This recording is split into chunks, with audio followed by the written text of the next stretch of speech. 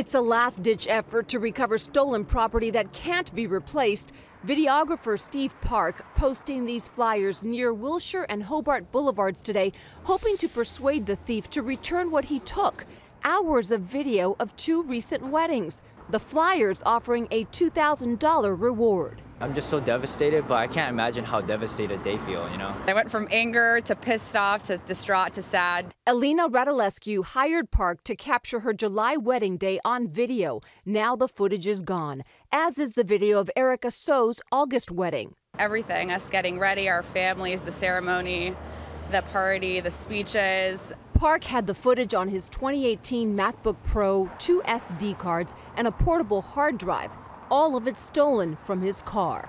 It happened exactly 3 weeks ago. Park said he had a meeting around the corner at a restaurant. He left his car parked right here on Hobart Boulevard, and when he came out, it was broken into and his computer was gone. I didn't know what to do. I was just shocked. Park filed a police report and refunded the brides, but they decided that isn't enough. They created these flyers and put up the money for the reward, hoping the thief will have the heart to send the wedding videos back. You can't replace a wedding, and I just really want to make this right for them, and just no questions asked, just bring it back, please.